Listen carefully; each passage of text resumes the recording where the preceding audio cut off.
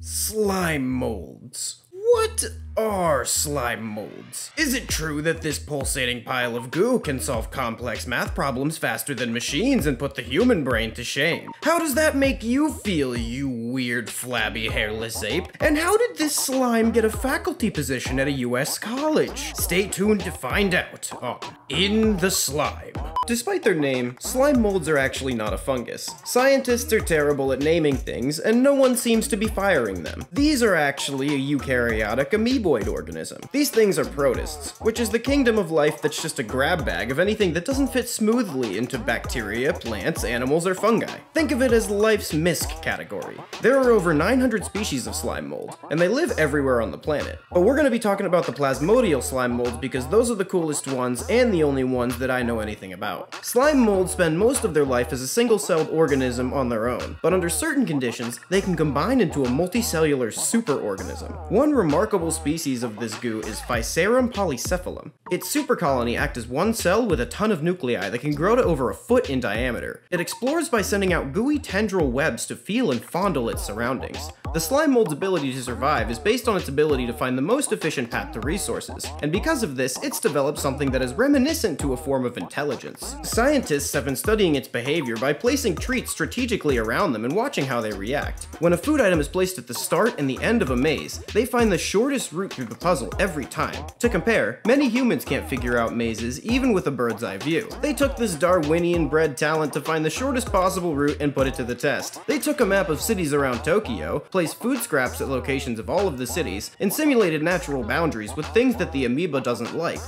light and dry areas. They then introduced the slime mold to the environment where Tokyo would be. In one day, the slime mold mapped out a route that looked incredibly similar to the real Tokyo transport system that took human engineers years of planning and work to create. The difference was, it was more efficient. They have since then tried it on a lot of other countries' transport systems, and sometimes the slime mold comes back with something completely different and much more efficient than the human version. How does it feel to be called stupid by a pile of goo? They have since used its behavior to create math formulas that may be useful in designing future transport networks. Slime molds also display behavior that looks like they're weighing risk and reward. For example, if the slime mold detects a particularly high-quality resource, or if it needs food desperately, it will sometimes go into an uncomfortable environment to retrieve or look for said resources. They're also capable of using information from past experiences to change their behavior, and they can share this information. When it gets in contact with other slime molds, this information can pass on to their new friend. They can learn from each other. They display another type of strange goop memory as well. They leave a slime trail to remember where they've already been. Unlike the trail of slime that I leave wherever I go, this one is actually useful. This allows the slime to keep track of changes in surroundings and when they take place. They're able to keep track of these changes so well that if you subject a slime to hourly stressors, it will begin to recognize when it is happening and brace or try to adapt to avoid the stress. When humans saw this intelligent creature, they thought they had to respect it and treat it with the dignity that all possibly sapient life deserves. Nah, I'm just messing with you. They subjected it to weird and nightmarish experiments in science. They put a slime mold into a robot, and it could control the robot like a small biological brain. The slime receives information relayed from sensors on the robots, and then directly responds with its own output, which is connected to the robot. It still just kind of thought it was a slime though, because it would avoid bright areas and actively seek out dark, moist areas. There's a decent chance that slime molds are more talented than even you, the viewer. In fact, a researcher taught one slime mold how to kind of play the piano. He rigged the slime up to a circuit that converts sound vibrations from the piano strings into electrical signals, which are then fed through the slime-based circuit to the slime. The slime responds by changing its shape. The change in shape activates the system and creates a signal that goes back to an electromagnet over the piano, vibrating the strings again. So basically, when you play a song, you'd be duetting with the slime mold as it responded to what you played with past information in context like a human musician. It's essentially acting as an electronic component that can remember data, which has many other potential uses that are way more practical than playing the piano, especially because it's both smaller and more efficient than the mechanical components that do the same thing. The reason these feats of intelligence are so incredibly impressive is because they're essentially just a colony of single-celled organisms. They don't even have a brain, or any organs at all. Scientists are baffled as to how they can display these seemingly intelligent behaviors. So many of the things that humans thought made them special about them and their overrated meatballs in their head could be achieved even without a neurological system.